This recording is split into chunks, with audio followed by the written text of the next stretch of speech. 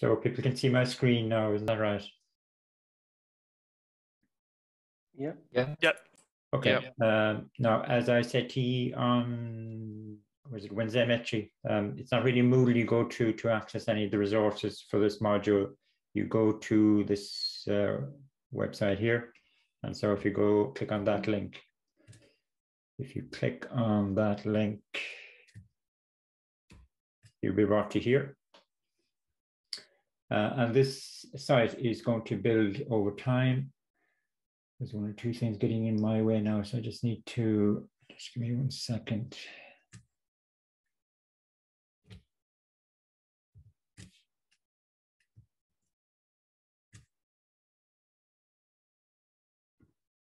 Okay, this is going to build over time. Today I want to delve into this card here. In other words, I want to start talking about JavaScript. So if I click on that card, and this will be the standard kind of format that you'd see now as we work our way through this. So these two cards here, behind them are the lecture slides that I want to work through. I'll only probably work through these today. These two cards here, behind those are two lab exercises that I want you to work through over the next approximate week, I guess. Hopefully after today's lecture, you will be able to work through this lab. And if I go into the lab, then there's just sections that you work your way through step by step. Most of the labs are fairly prescriptive. Every now and again, there's exercises or challenges. So that's for the lab anyway. So let's go back to here. And I want to go into this section here and eventually bring up the slides. So these are the slides that I want to work my way through. You don't necessarily have to follow them along on your laptop. You can just follow them as I display them to you, I guess is the easiest thing. Before I go any further now, just are there any initial questions that people have for me since we last met?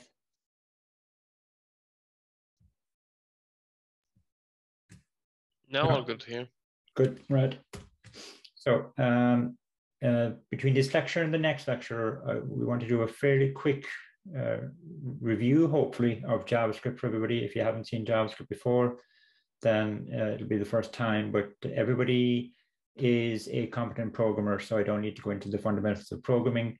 Really, all I want to cover is the syntax of the language and the semantics of it.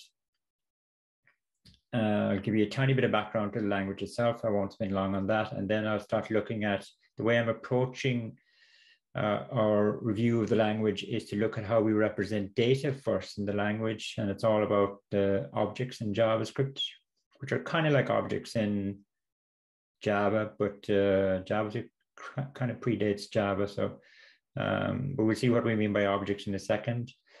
And then in the next lecture, I will start looking at how we represent behavior or logic in JavaScript.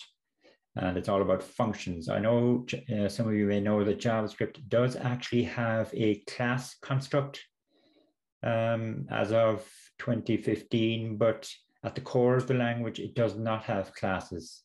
It only has this notion of functions, which are kind of equivalent to methods. If you can envisage a method without it being necessarily associated with a class. So that's how I'll approach it.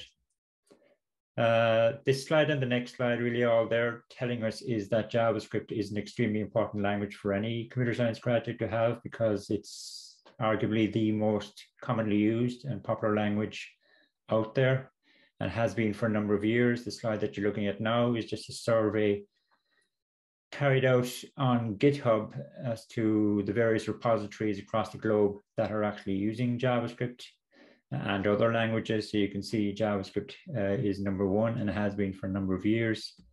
This slide shows you the results of a survey that is carried out every year by Stack Overflow. Now, I just noticed before I started the lecture, this is from 2020. You can see there in the URL, it's actually a survey that was done in 2020. But if you look at the 2021 results, it's very similar in that all that has changed, I think, is Python has actually jumped over SQL The definition of a language now is fairly general here, admittedly. Would you regard HTML as language? Probably a lot of people would say no, but you get the idea. The main message is that JavaScript, from Stack Overflow's perspective, this is just a straightforward survey now, really. So it depends on how many respondents they got, but JavaScript has been number one in terms of it being used out there in the industry for quite a number of years as well. So both graphs really tell us the same story. You can read through this yourself, this slide. The main thing I want to just bring to your attention is the link between the JavaScript language and something called ECMAScript. I'm mentioning ECMAScript here. So the Java language itself was designed by a guy called Brendan Eich back in the early 90s. And it's one of these kind of folklore stories that he literally developed the language. Well, it varies depending on articles that you read. Some say he developed it over a long weekend. Some say it took about 2 weeks to develop, but either way, it was a mammoth task. He developed this over a very short period of time. And after a number of years, he handed the language over to this ECMA organization. ECMA stands for European Computer Manufacturers Association. It's essentially just a standards body that defines standards in various aspects of computing.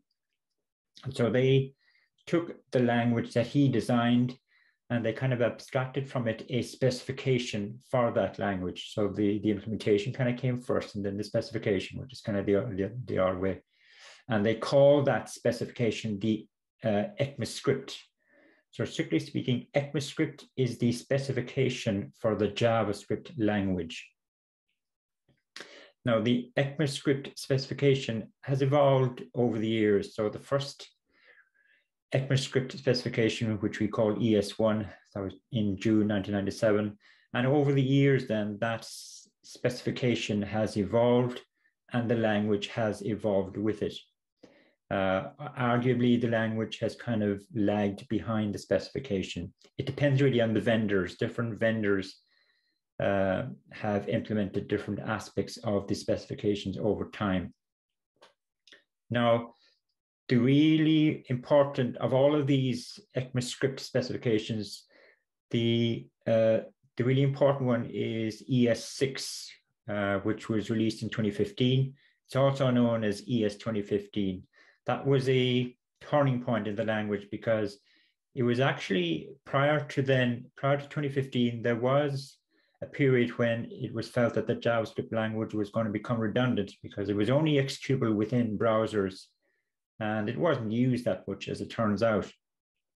But it got a major reboot in its popularity, arguably due to the release of Node.js. Node.js, as you may or may not know, is a platform that allows us to execute JavaScript outside of the browser.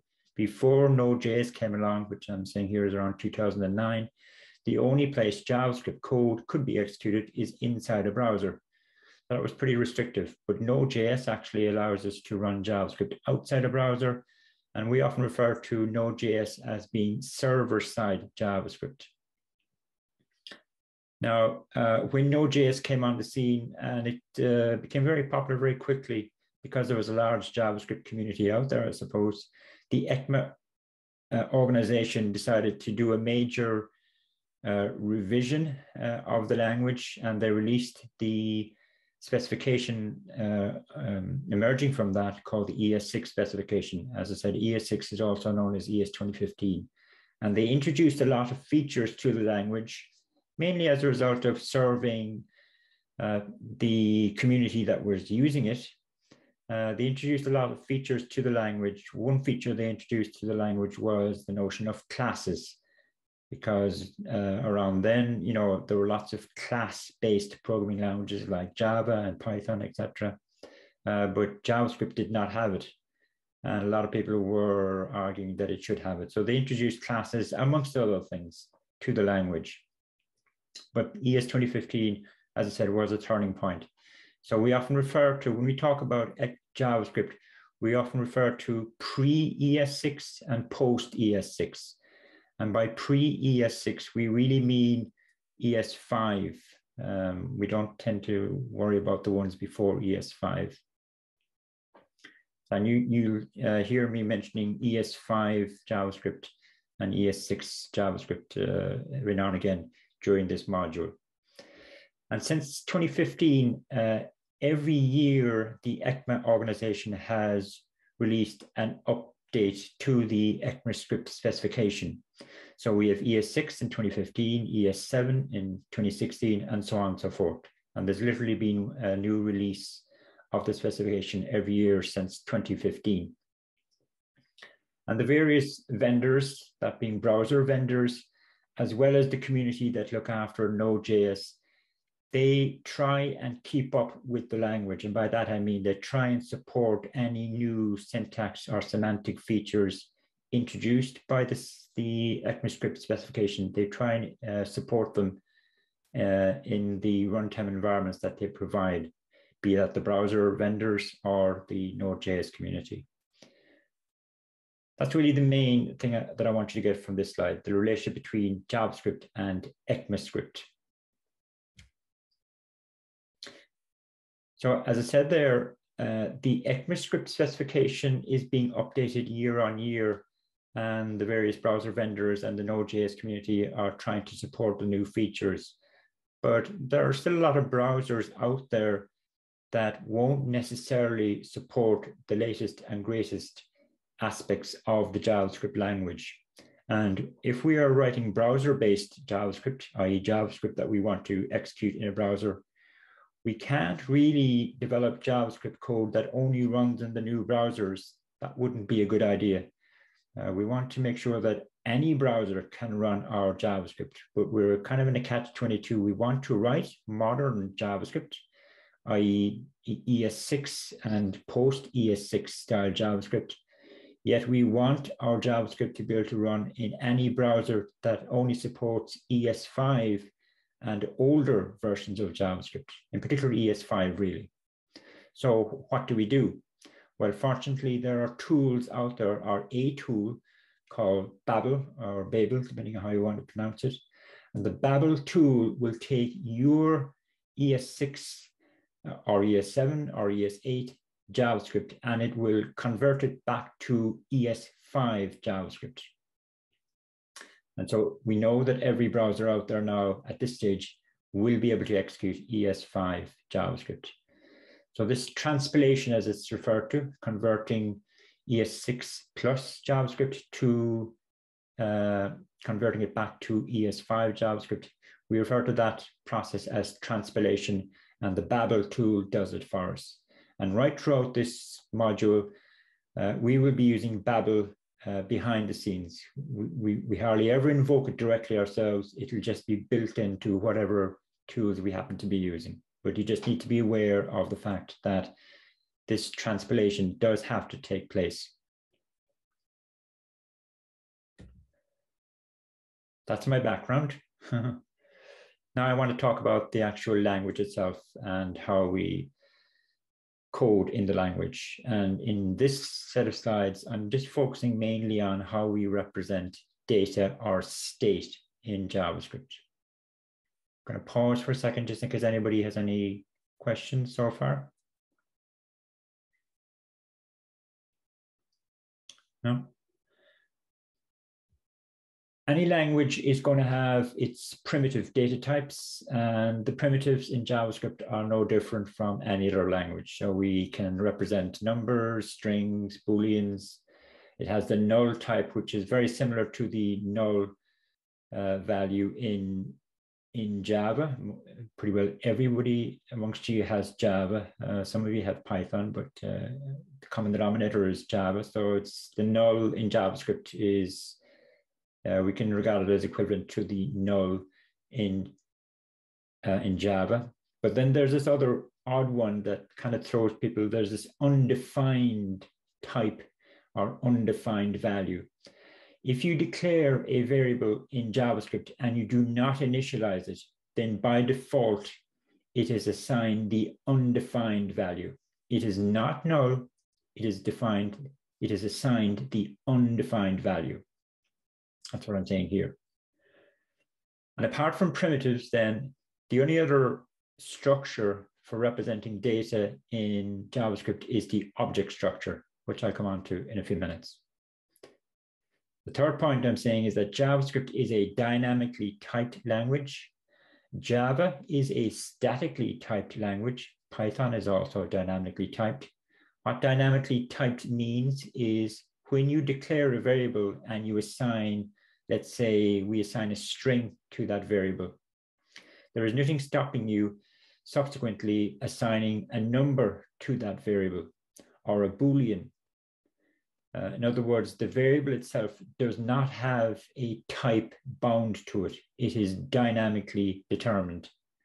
You cannot do that in Java, as you know. When you declare a variable in Java, you have to say what type of variable it is, and you can only assign values of that type to that variable. Now, this dynamic typability is a really powerful feature in JavaScript and other languages that are dynamically typed.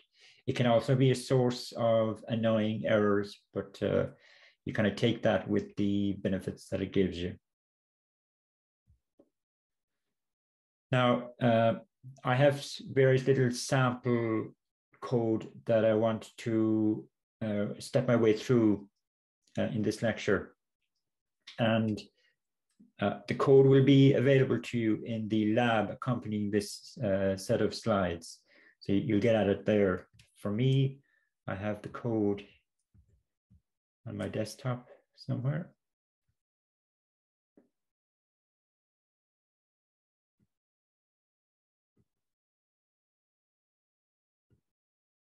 So it's here. And I'm going to bring that into VS Code. I have VS Code already running.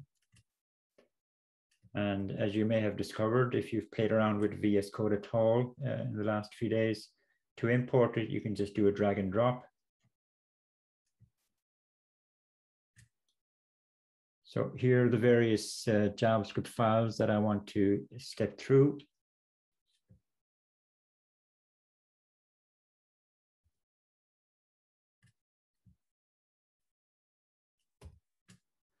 And okay, there's a bunch of JavaScript files. There also happens to be an index.html. And sorry, accept that. And what I've also done is I have installed an extension or a plugin to my VS Code installation, and I show you in the lab how to do that. And really the plugin, it's not that sophisticated. It's just an ordinary web server. And I can run that web server from within VS Code. So when you've installed the server, it's this extension, it's called the live server extension. After you've installed it, what you'll notice down on the bottom right here is a go live link in the status bar. And if I click that, what that will do is it will start a web server. This is standard web server. It'll start it from the workspace that I'm currently looking at. So it'll start it from this workspace here. And the server will go looking for a file called index.html, and it will serve that file to a browser. And it'll automatically open up the browser. So if I click this go live here,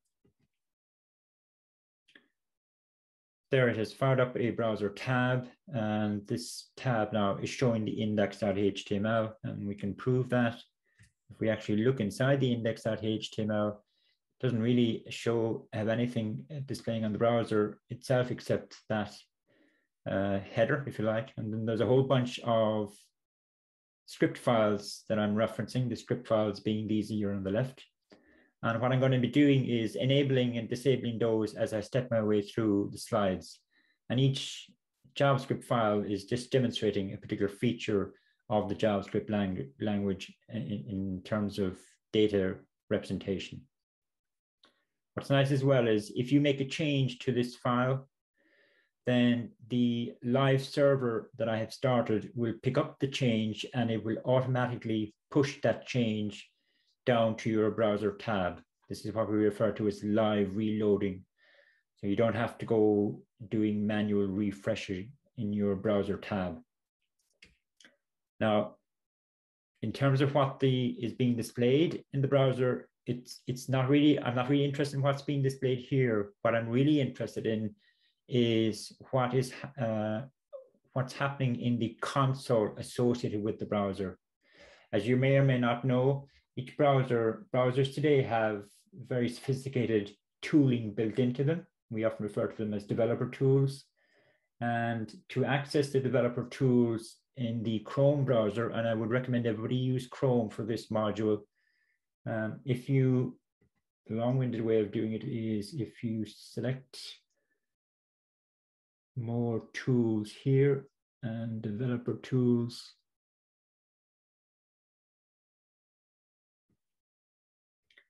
don't know how much you have played around with the developer tools associated with browsers, but they're extremely useful mainly when you're doing debugging, I guess, and they will become very useful to us later on in this module. Right now, inside these developer tools, you can do lots of things. You can do things like inspect what kind of network communication is going on between your browser and whatever server it's talking to, and lots of other things. Right now, what we're interested in is the console associated with the browser. So if in the JavaScript that's running behind this page here, if the JavaScript tries to output something, then the output will come to this console here. Right, as I said, the lab steps you through the whole setup that you need to do in order to follow along, I guess. So right now, sorry, if I look at the index.html, as well as this, it's also referring to a particular source file called primitives.js, which is this one here. And it's not a very interesting piece of JavaScript code, but we've got to start somewhere. So inside here, I have some JavaScript, and I'm showing you how to declare primitive variables. That's all that's going on here. So there's our keyword let. The keyword let means that you're declaring something. Here's the name of my variable, and I'm assigning it, in this case, a numeric value, and so on for the other ones. So they're all fairly standard things that I don't need to explain. This line here, console.log, is how you output something to the screen. Now, by outputting to the screen, if I was running this code from the command line, then it would be outputted to my terminal, but I'm actually running this code in the browser. So my console.logs are going to appear in the developer tools, in the console part of the developer tools. And we can see evidence of it here. That there came from the first console.log that you have here.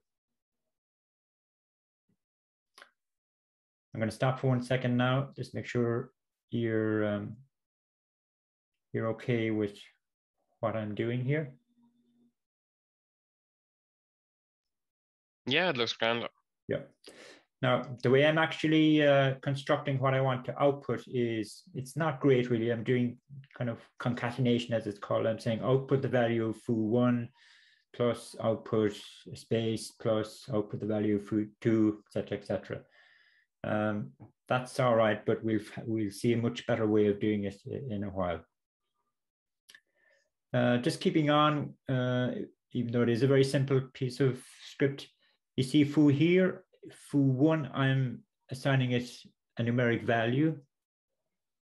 So I'm reassigning a different value to foo1. Do not use the let keyword here. You only use the let keyword when you declare the variable initially. When you reassign it, you drop the let keyword.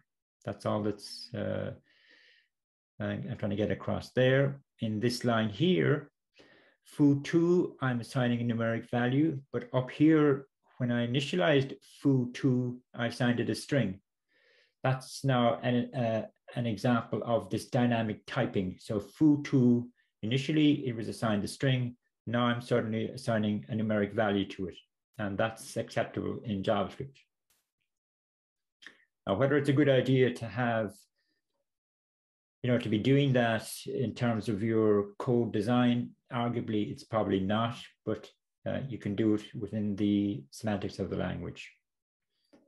Here, I'm declaring another new variable called foo5, but I'm not initializing it. And I said a while ago that when you declare a variable and you do not initialize it, then foo5 is going to have the quote unquote value of undefined. So when I do a console.log of foo5, you see that I actually get undefined.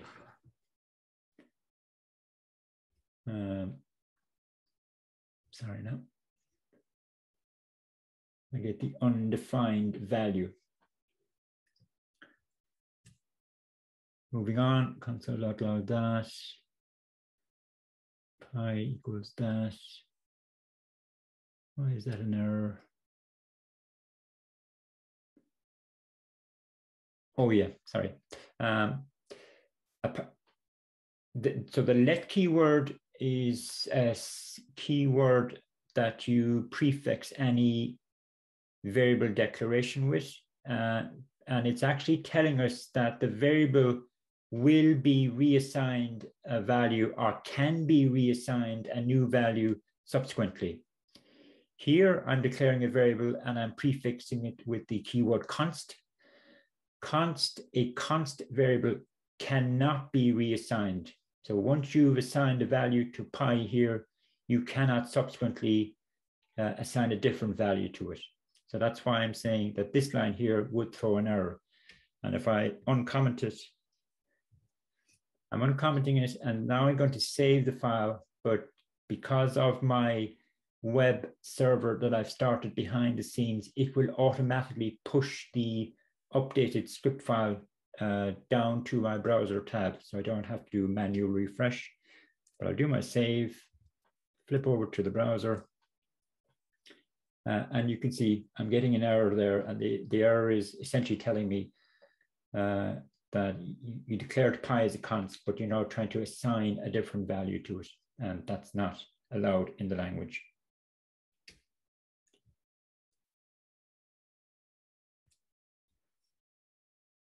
So clean up that, save again, and now my error is gone. Okay, so where are we now? We've done that. Again, you can read through this. So we have my let keyword, I have const. So you either use let or const. You could be lazy and just use let all of the time, even though you know the variable that you're declaring. Once you've initialized it, it won't be changing its value. That will still work, but it's kind of lazy, as I said. Const is mainly used to help other people that are reading your code.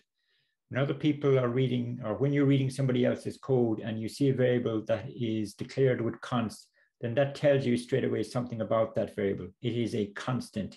It will not be reassigned a different value anywhere else.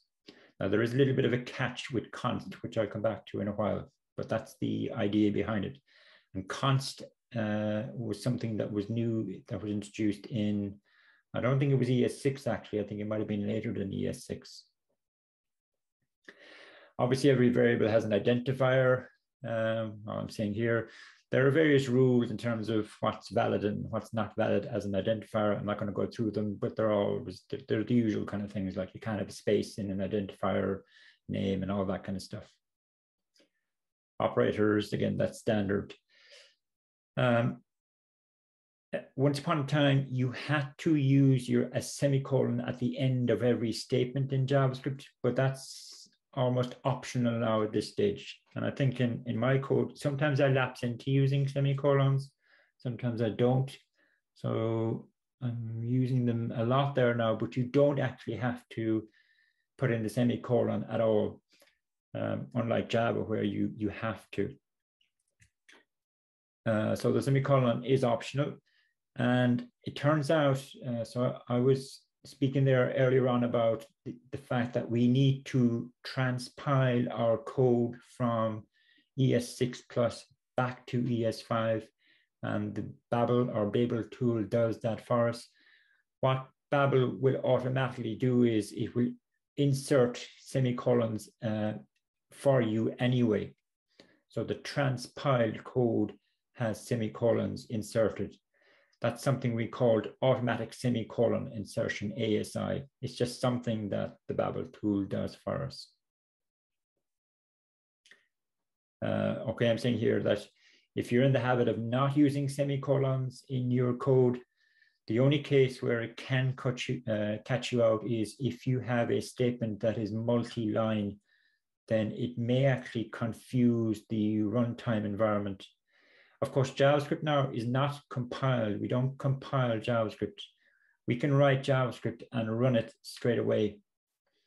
We don't have to compile it first. And so you won't know there are errors in your code until you actually run it. But if you are in the habit of writing complex multi-line statements and you're also in the habit of not using semicolons, there may be very particular cases where the runtime actually misinterprets your code. It's very, very, very unlikely that that's going to happen to you, but I'm just putting it in there for completeness. I've already kind of alluded to the difference between let and const. So I'll skip over that really. I'm saying that whether you use let or const, any variable has what I'm calling block scope, which is really the exact same as in Java. Remember in Java, if you declare a variable inside a class, it is only accessible inside that class. If you declare a variable inside a method in Java, it's only accessible inside that method. So that's what we mean by the scope of a variable. And as we know in Java, a class is wrapped by curly braces. So it's the curly braces that the Java compiler uses to determine the scope of variables. Also in Java methods, we use a curly brace to delineate the beginning and end of a method. And it is those curly braces that define the scope of any variable defined inside that method in Java. It's really the exact same in JavaScript. Now that block scoping in JavaScript was only introduced in ES6. Prior to that, there was a different scoping mechanism used by the language, which I don't need to go into. So that makes it easy, really, if you're coming from a Java background, to understand the scope of a variable. Equally, if you declare a variable inside a for loop in JavaScript, because we also use curly braces to define the beginning and end of a for loop, any variable declared inside a for loop has the scope of that for loop only. Same with if statements and same with functions, even though we haven't seen functions yet. So apart from primitives, obviously primitives are basic. They don't allow us to in any way represent data structures in any way or any kind of complex data structures. And so for complex or non-trivial data structures in JavaScript, we have the notion of an object. So the object structure is our unit of composition, if you like, for data or state in JavaScript. And an object really is very similar to a map in Java. An object is a collection of key value pairs where each key value pair is referred to as a property. So if I fast forward down to this part of the slide here, I'm declaring a variable called me and I'm assigning an object to it. And so this is the syntax, the curly brace. We actually use the curly brace for defining the beginning and end of an object as well. So it's not really got to do with scope, I suppose. But and so in this particular object, I have 2 properties. Each property is comprised of a key and a value. The value, in this particular case, the values happen to be the same type, but that's very rare. They're usually different types. So for now, anyway, the me variable is an object with 2 properties. One property has the key first name and the value Diarmuid. The other property has the name, last name, and value O'Connor. I'm saying up here that values can be primitives. And in fact, as we see later on, the value could be another object. So you can have objects within objects, in other words, nesting of objects. And that's what you will come across more commonly, really. So this is how I declare an object structure. This is the syntax for it. You can actually have a comma here after the last key value pair. In ES5, you couldn't. If you had a comma here, you got a runtime error. But because it was something that people were doing accidentally, I suppose, really, and it was kind of an annoying error in somewhere ES6, post ES6, we're actually allowed to have a comma at the end and it won't cause an error. So sometimes you might see me having a comma at the end, sometimes you won't, but it's not going to be a problem either way. Once you've declared an object, then typically you will want to access particular properties within that object. You want to be able to do that within your code, or you may want to change the value associated with a particular key. So how do we do that? How do we manipulate the object? And I'm saying here that there are two notations that you can use. There's the dot notation and there's the subscript notation. The dot notation, here's an example of it. So it's the object name, the dot character, followed by a key name. So this expression here, if I did a console.log of this expression, it would output Diarmid to the screen based on the previous slide. That's the dot notation.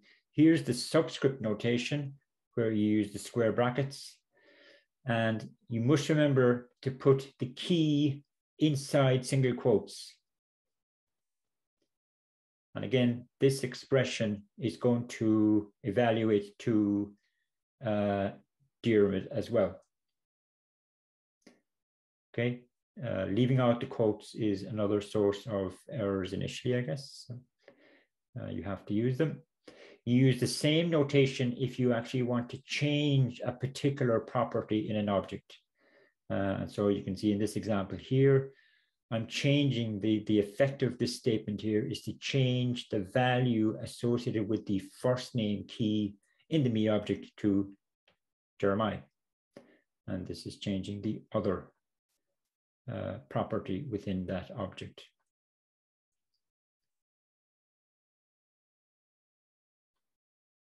I'm saying next that the subscript notation supports a variable. So if I declare this variable here, it doesn't matter what the variable name is, but it happens to be called key, and I'm assigning it a string. It has to be a string. Then this expression over here, way over here, this now is going to execute successfully, because all that really happens is at runtime, it's going to take key. Note here now, I am not putting quotes around key. Key is just a variable. So at runtime, the runtime variable is going to know this is a variable. It's going to find the variable and it's going to see what value is assigned to it, and it will substitute the value into this expression here. So this now becomes me subscript first name, where first name is the string, sorry, last name, where this the value of the string, the value of the variable is the string last name, as I have on the left.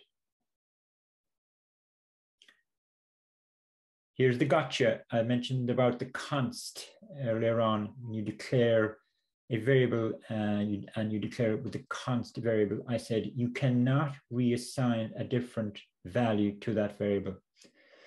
But if you declare a variable and you assign it an object structure, you can actually change the internal properties of that object.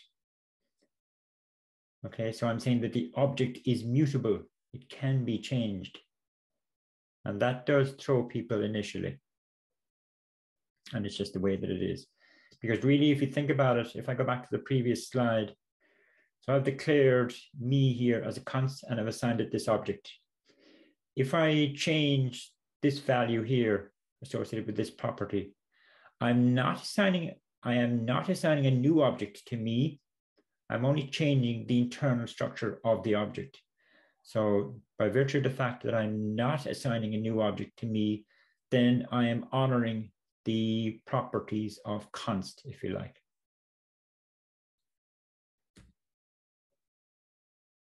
Let's look at an example. So the WAD2 example. And so the way you kind of play with these things now is you go into index.html. I'm going to comment out this line. And I'm going to enable this line. And every time you must save the file. When I save it, now before I look at what happens in the browser, if we look at the actual JavaScript, you know, it's fairly simple stuff really. So I've declared an object up here. And the running joke every year is that this object contains information about me, much of which is not true. I am not 21. I do not have a bank balance of that many million. The rest is true. So here's my object, and I'm just doing console.log of various parts of the object, just for demonstration purposes. So this console.log here, if we look at what actually happens in the browser, it outputs this.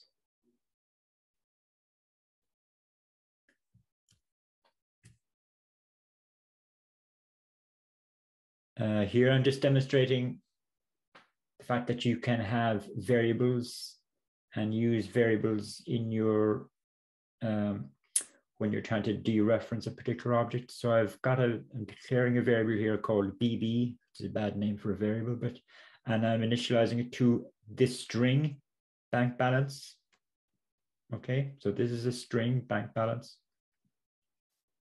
And down here then, I am using me.bb in my console.log.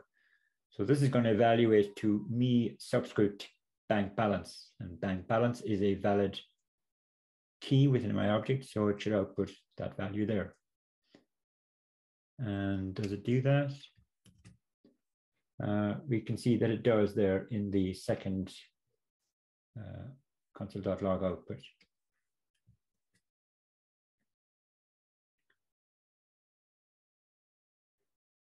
Now, I said there are two notations for accessing properties within an object, the subscript notation and the dot notation. And I kind of indicated that it doesn't really matter which one you use. It's a matter of style. In most cases, it doesn't, but in some cases, you have to use one over the other. And so here's a case in point.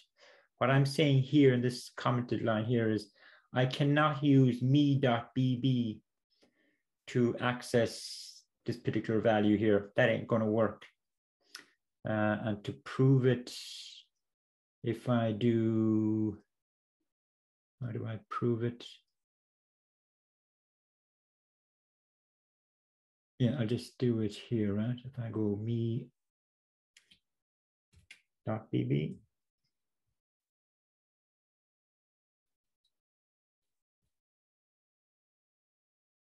Save that.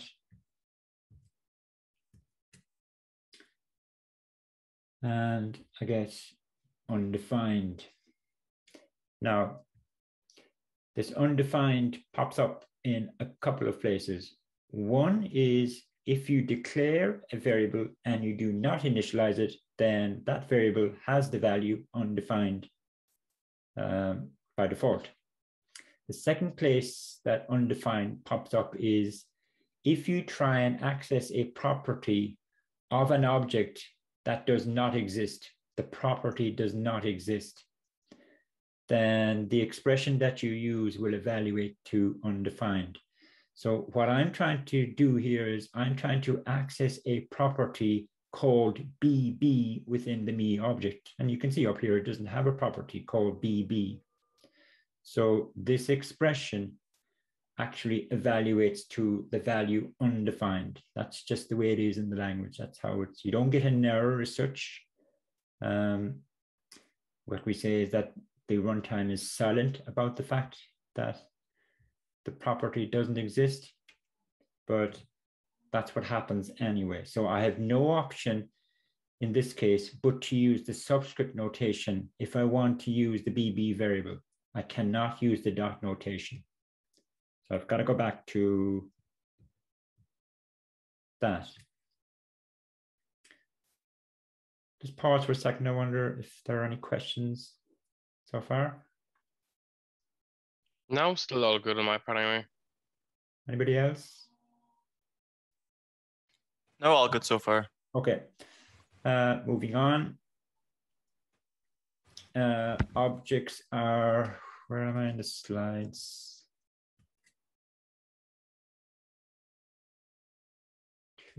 Oh yeah, sorry, yeah.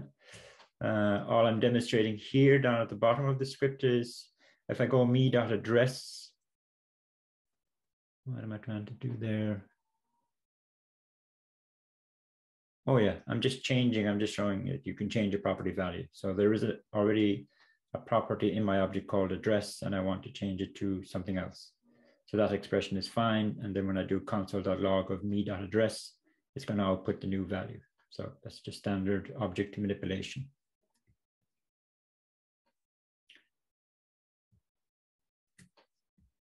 Objects characteristics, objects are dynamic.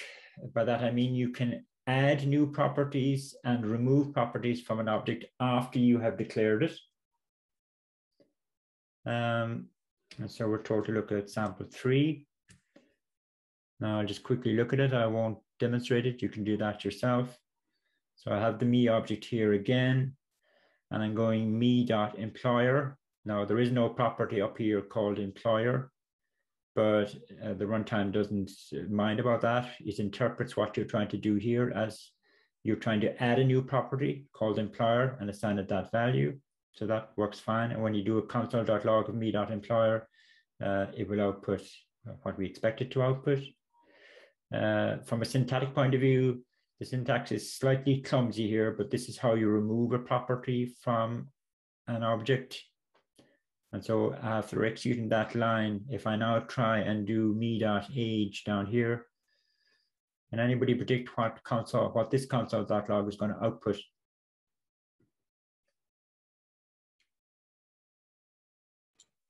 It's going to be an error. What might the error say? It would either be null or it would be undefined. It would be undefined. It's the same as the previous example. Undefined, I suppose you could say, yeah, undefined is an error, but JavaScript has runtime errors just like you might get in Java. Yeah, but anyway, in this case, me.age is just going to come up as undefined because there is no longer a property called age in the me object. And you can prove that to yourself. Objects can be nested. So a property can have a value that is itself an object. And so we'll look at sample 401. Here's 401.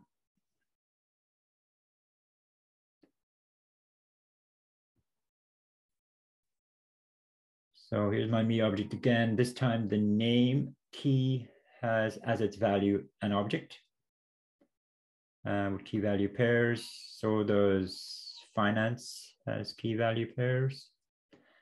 And so now when we're trying to access any of the values within those nested objects, then we just follow the same basic rules. So for example, here I'm going me.name subscript first, and you can mix and match the notations as much as you want to. I could have written me.name.first, but just for illustration purposes, I use the subscript notation as well as the dot notation. So this entire expression is going to evaluate to Dermot. Kind of mistakes that people might make as beginners is if you put a dot in here.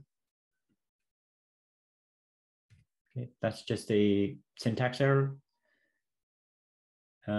Equally, if you, let's see, obviously if you put a dot in there, that's not going to work. I could have changed this to If I do want the dot notation, I change it to this.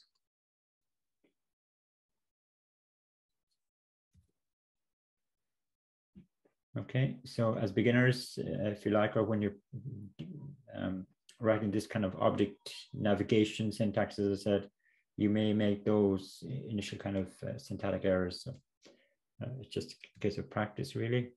Again, you can look at the detail of that yourself later on. A property value at the very bottom, I'm saying a property value can be a variable reference. Try to look at sample 4.2. And based on my time now, I'm going to have to try to get further, but so be it. Here's sample 4.2.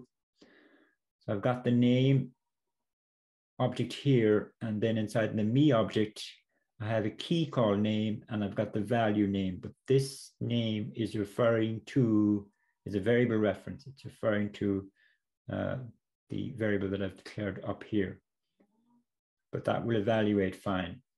And so essentially it replaces the name variable with whatever you assign to it. So it inserts the nested object, if you like. It does not literally insert it. It just follows the pointer, if you like. This is really pointing to another memory location. That's all that's going on there. But you can still use you can still treat it as if the actual name object is inserted within the me object. And that's really what I'm doing here, as you can see. I'm doing it with finance. I'm doing it with name, me.name.first. So me.name is referring to a particular property within the me object, but then it's certainly jumping over to the name object and finding the key first inside of it. But you cannot tell from this statement here that the name is a separate object, if you like.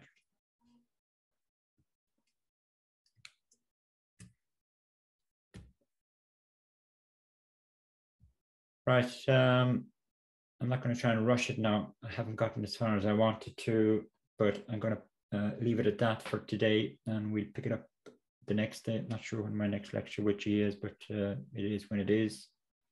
Just before we wrap up, are there any questions before we leave it, I wonder? Yeah, I have a few questions about the whole module. Okay, far away. We'll see how far we get. Yeah, I was actually absent the whole last week, so I just have a few questions. In this module, I read the overview. It says that we should we have 25% of the whole module on that depends on labs. So does that mean we have to upload labs every week? No, you will be uploading 2 labs. One will be uploaded roughly around week 7, and the other one will be uploaded at the end of the semester. You will be incrementally developing an app, both the front end and the back end, in the labs. For this week and next week, the labs will be all about JavaScript, and you won't be uploading that work as such.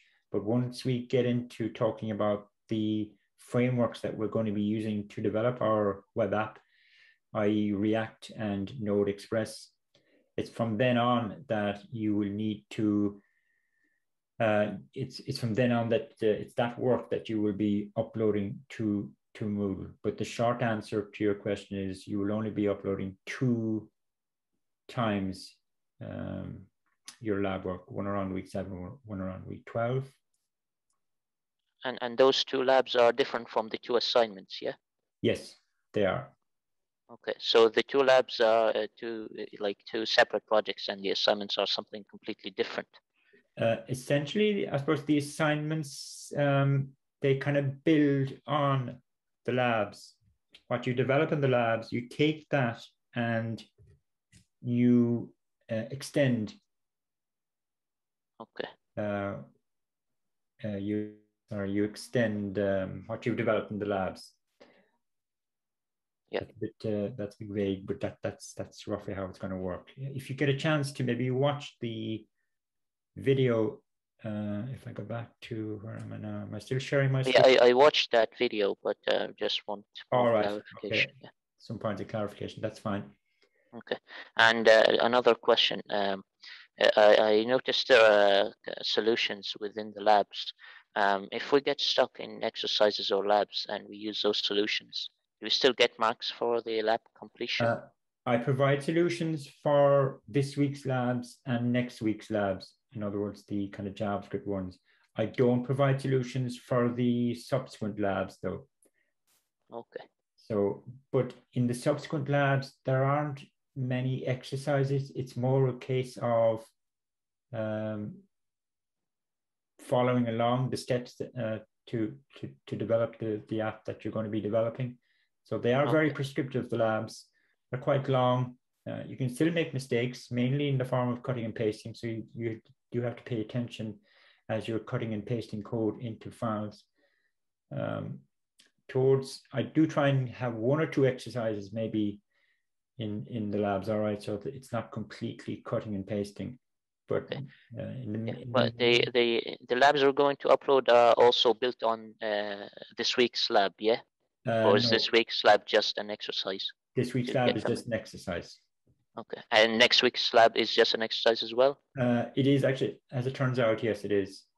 Okay, so starting from week 3 is the labs that we built on and we get marks for, right? Yeah, and I think I'll probably remind you of that anyway when we get to it. Okay. Where can we find the recording of this meeting Zoom? So I will just do a tiny bit of editing of it, and then I will make it available right here. Okay. Are you still seeing my screen? Yeah. Yeah. So, just as here is where you get access to the recording for the first lecture, you'll see a similar card for this week's lecture and all subsequent lectures. Okay. Yeah. Good. Okay. Thank you very much. No worries. Okay. Just one last question. I just remembered, please. Sure. Because I was absent that last whole week, I just want to make sure that my name is on your list, please. Is that all right? Can you see the module on Moodle? Yeah, I can see it. Yeah. Yeah. In that case, you're fine. Okay then. Yeah. Great. Thank you very much. Thanks a lot. So I just want to complete this set of slides, and this is where we left off in the lecture. We had talked our way through this slide. So moving on. Here I've got some other useful object-related techniques. Sometimes if you just want to extract the keys associated with an object, maybe you've got a method and it's passed in an object, and that object structure could be different from invocation to invocation. So this technique here allows you to identify what are the keys in the object that was passed in. Object with a capital O it's essentially a special global object that's made available in your runtime, and it has a method associated with called key. And so what this expression returns is an array of strings, essentially, where the strings correspond to the names of the keys in this object here. Similarly, you might want to extract just the values associated with an object. So this is the expression that you use to do that. If you want to test whether an object has a particular key or not, or property or not, there's the in operator, which is a new operator that was introduced kind of post ES6. And we have examples of all of those in the 042 script. So let's have a look at that. I need to start my live server now again.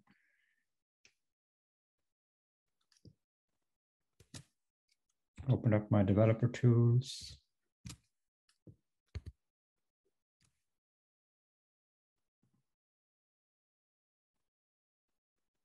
So, okay, I've got the 042 script currently active. And if we look at the actual script itself,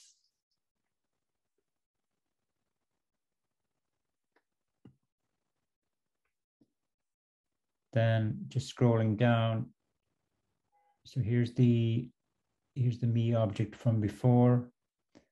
And if I scroll down, I've got here object.keys me, and then I do a console.log of the keys variable. And so we can see here is the keys variable here. It's an array, and these are strings, and those strings do correspond to the names of the keys in my me object. Let's just check that. Yeah, so they match up. If I, just for convenience now, I'm just going to comment out that line so that our console doesn't get too cluttered. And if I enable this line and this one, here I'm just extracting the values in the me object, and then I'm outputting them to the console. So I'll save that. This is what my array looks like this time. And again, they are indeed the values in my me object.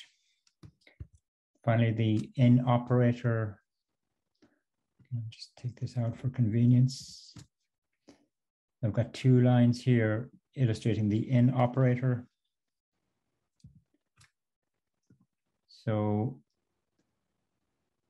address in me, note address here now is a string. You have to specify the property that you're checking for as a string. So this entire expression results in a Boolean, or it evaluates to a Boolean. And so we'd expect that to evaluate to true because the me object does have a property called address, whereas we'd expect this one here to evaluate to false. And again, let's confirm that. Yeah, and we get true and false. Okay, back to our slides. Now, what I'm just telling you about here is a very, very commonly occurring runtime error, and it is an error. And by an error, I mean your program will actually crash, your script will crash. As we know, JavaScript is something that is interpreted, which means that when you run your code, it evaluates each statement line by line and executes it as it evaluates it. So once it hits a line or a statement that causes the runtime to throw an error, an exception really, then it stops at that stage, obviously, and it doesn't execute beyond that point. So there are lots of exceptions that could be thrown. One of the exceptions that you will come across for sure during this module is this error exception here. And what's it trying to tell us? Well, first of all, what I'm telling you in this slide here is that if you try to access an invalid property of an object, and I've mentioned this before, then in that case, you will get the undefined value returned to you. Now, when an expression evaluates to undefined in a JavaScript script, that doesn't cause the runtime to crash because undefined is a valid value. So by not fatal here, I mean that your code won't crash. And this can occur in many cases, but one case where it occurs is, as I'm saying over here, if you've got a valid object and you try to access or reference a property of that object, then that entire expression here, that's going to evaluate to the undefined value. Now, however, if you then try and treat that undefined value as if it was an object, then you're going to get an exception. So in the general case, if you have some expression like this in your code, you've got a valid object, you're trying to reference an invalid property, and then you're treating that bad property or non-existent property as if it was an object, and you're trying to reference a property within that, then at that stage, this entire expression here, this entire expression is fatal. It will cause your runtime to crash and you will get this variation on this error up here. And I'm just showing you kind of a screenshot of it. So as I've said, I'm pretty certain that every one of you will actually get this error at some stage during this module. And you first of all need to understand, well, why am I getting it? Trying to identify what caused it, then, well, that's normal kind of debugging. But the why I'm getting it is, I'm trying to explain here. It's when you try and treat, because I've already said now that this expression here, that's going to evaluate to undefined, which is a value. But in my code, then I'm treating that undefined value as if it was a valid object, because I've got this expression here. I'm doing dot property X of undefined. And that is when you get the exception thrown. And if you think about it, look what it's saying to you. It said, I cannot read the property of the undefined value because undefined is not a valid object structure. I'm illustrating it in the script here. So let's just prove the point.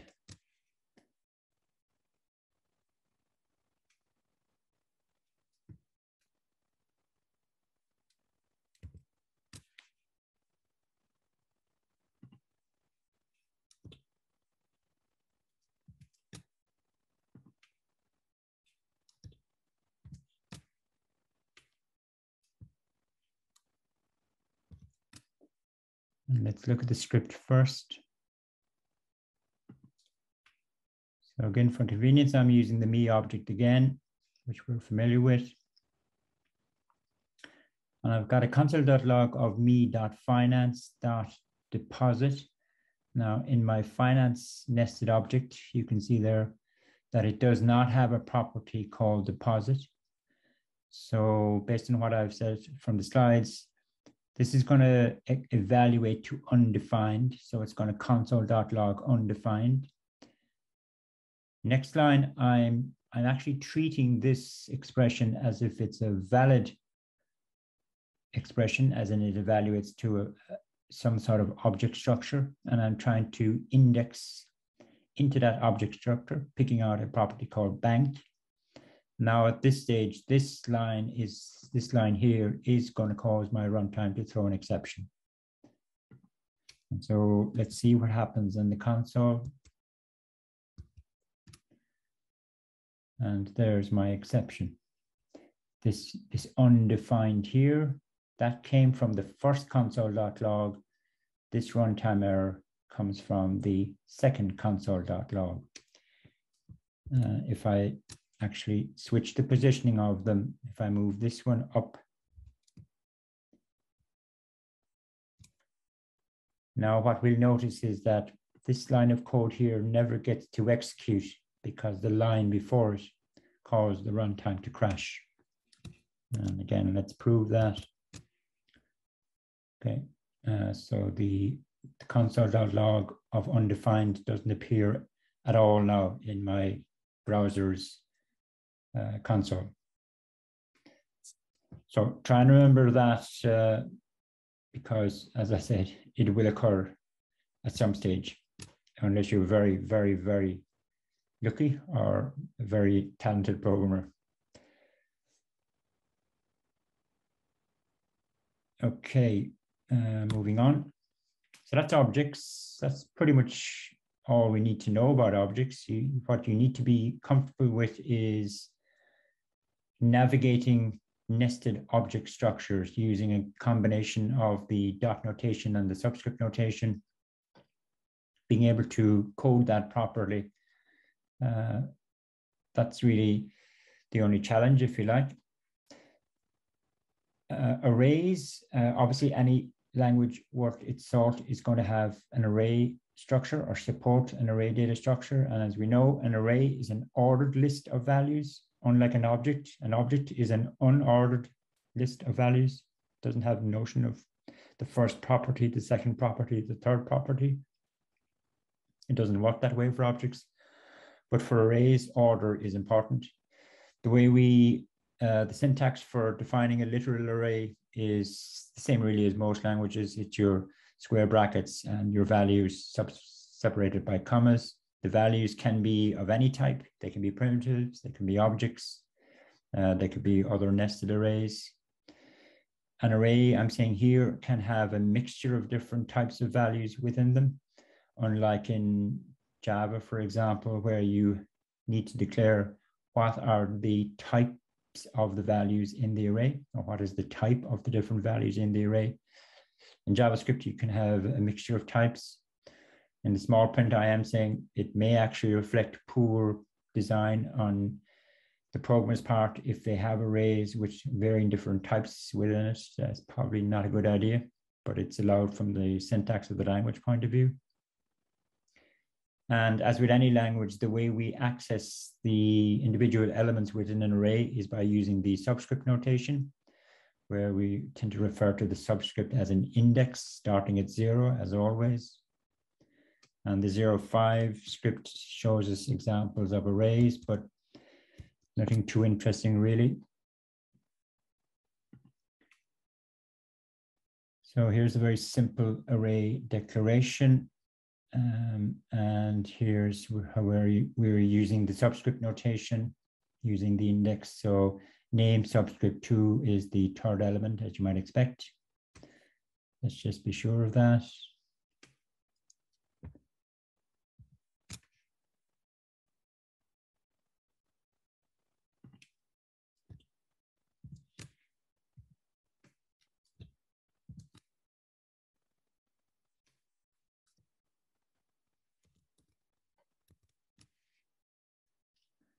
Yeah, so the 5 here is from the first console.log.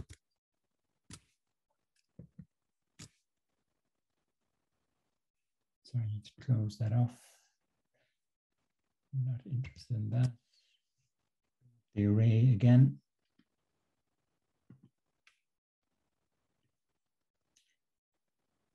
All I'm illustrating here is standard for loops for iterating over an array. And I'm showing you the old style for loop, the ES5 one, which is very like the Java syntax for a for loop. There's a slightly, but only slightly better form of it that was introduced in ES6. We often refer to it as the for of loop. So just take a note of the syntax there. But again, it's for iterating over an array. As it turns out, we see later on that we don't tend to use the standard for loop when we want to iterate over an array. We use a different technique, but we'll see that later on.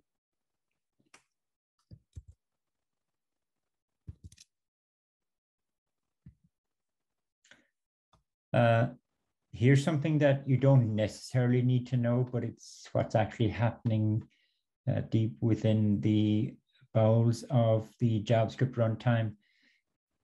Natively, the JavaScript language doesn't have an array type built into it. Most other languages do. The only type of data structure that JavaScript has built into it natively is the object structure. Now, but still, the language syntax does support arrays, but it turns out that arrays are actually stored natively as objects, where the keys of the object are your indexes, like 0, 1, 2, 3, 4, which is what I'm seeing here. And the keys are actually converted to strings. As I say, you don't necessarily need to know that. It won't help you in your understanding of how to program arrays, which you're very familiar with anyway, but it's just a nice fact to be aware of. So what I'm saying here is that when you write an expression like that, which is normal array manipulation syntax, internally it's actually converted to this. And this looks like object structure manipulation, where this is a key within this object. But both of those expressions actually mean the same thing. This is how we code it. This is how it's interpreted internally by the runtime. And, you know, you can prove that. I can change this statement here to, well, it happens to be 2 again, but to a string. Let's make it 0.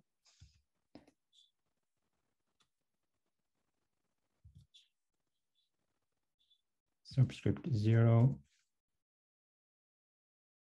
And then save that.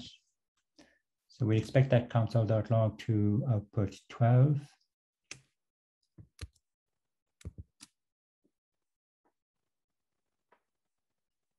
Which it doesn't because I've made a syntax error.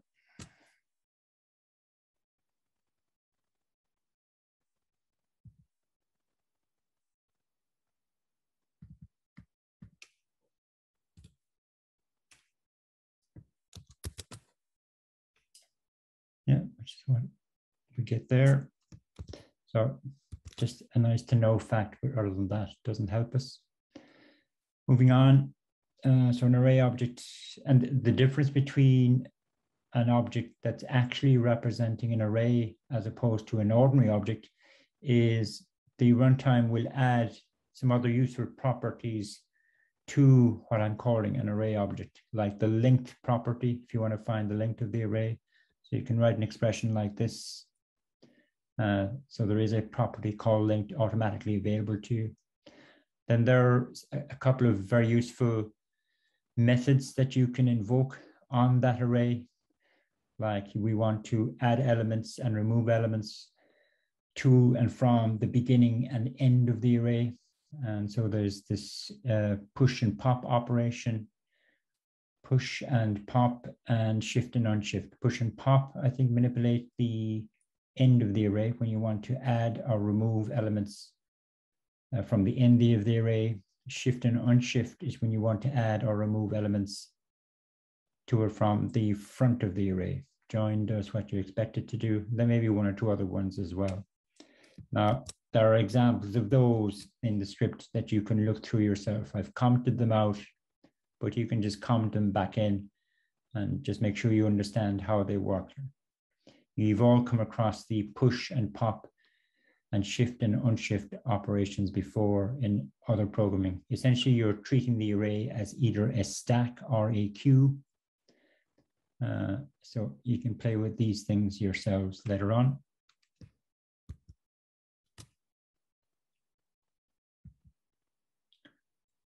And so having objects and arrays available to us as two data structures for representing collections of information, really that's all we need to represent any type of complex data structure that we want to, by just mixing the array and object primitives in any way that we want to. So I'm just giving you sort of some Englishy examples of them here. So there may be a case when you're implementing a particular problem domain that you want to have an array where each element in the array is also an array. So nested arrays, in other words, or two-dimensional arrays. So we might find ourselves writing an expression like this, and you need to be comfortable understanding what that is saying or what particular part of your nested array you're trying to access. Or we might have an array of objects, and so an expression like this would make sense, and you need to be comfortable understanding that and writing that, and so on for other examples. And I am saying down here, again, it's kind of a reminder to a couple of slides back, where you get this, this commonly reoccurring crash error is when you're accessing values within a nested data structure. You will often get this error thrown back at you.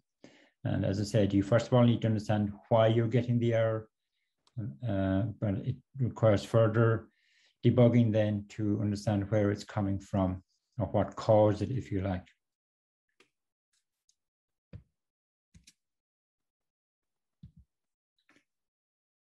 This is the last slide. We've seen already in the very first script that I've shown you, where we had a console.log statement that implemented what's called string concatenation, okay, where we're using this plus to construct our string. Now, string concatenation it's very error prone in the sense that if you accidentally leave out a plus here, then obviously that's going to cause this line of code to crash. or if you accidentally leave out the, let's say, the quote here, that's going to cause a crash as well, because now the entire expression doesn't evaluate properly. And so for those reasons, in ES6, we were given string templates. String templates, I'm sure, is something you've come across in other programming languages. Many of the features that were introduced in ES6 and post ES6 were as a result of the JavaScript community requesting features that they used in other languages but were not available to them in JavaScript. And one of those features is string templates. And this is how we implement string templates in JavaScript. So instead of using concatenation, here we've got the same thing that we want to console.log, but we've wrapped it in one string. The only thing you've got to be careful about, though, is that this is not the single quote. This is actually the back quote or back tick. So you've got to wrap, the entire thing is what we call the string template. You've got to wrap your string template in these back tick characters. You can find them on your own keyboard.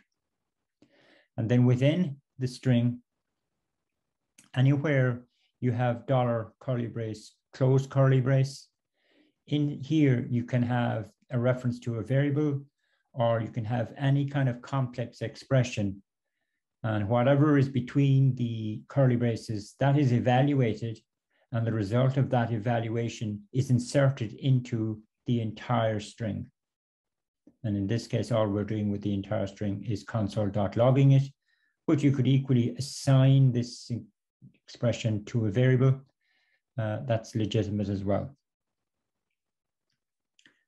So in terms of just syntax, backticks, and $ curly brace, closed curly brace, and you can have any number of instances of what are called the interpolation. This part here is referred to as interpolation. You can have any number of these interpolation sub-expressions within the entire string. You can also have multi-line strings, which can sometimes be useful. I'm not sure if we ever really need to use them in our code. We certainly will use this kind of standard string template, all right.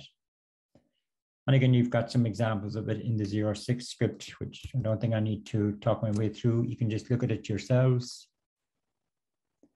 Just a quick look at it. What am I doing? Just declaring an ordinary string here, an ordinary variable, sorry, another variable which is a value to constant. Here's an example. Sorry, now let's see. Okay, we haven't seen functions so far, but I'm pretty sure you'll be able to work out what's going on here. I'm just declaring a function. It's passed the variable and it does some sort of computation. Essentially, it's converting what it's converting imperial to metrics, to meters. That's all that line is really doing for me. Here's where the string templating comes in. So I'm assigning this template string to a variable. So you should be able to work out that now for yourselves, and then in console.logging it.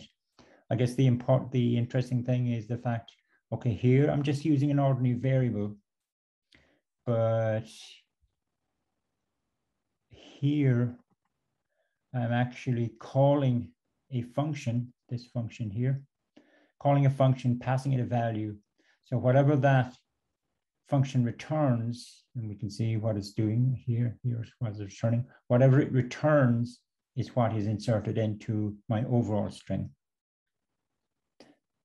And here I've got an example of a multi-line string. Okay, so again, you can explore that yourselves.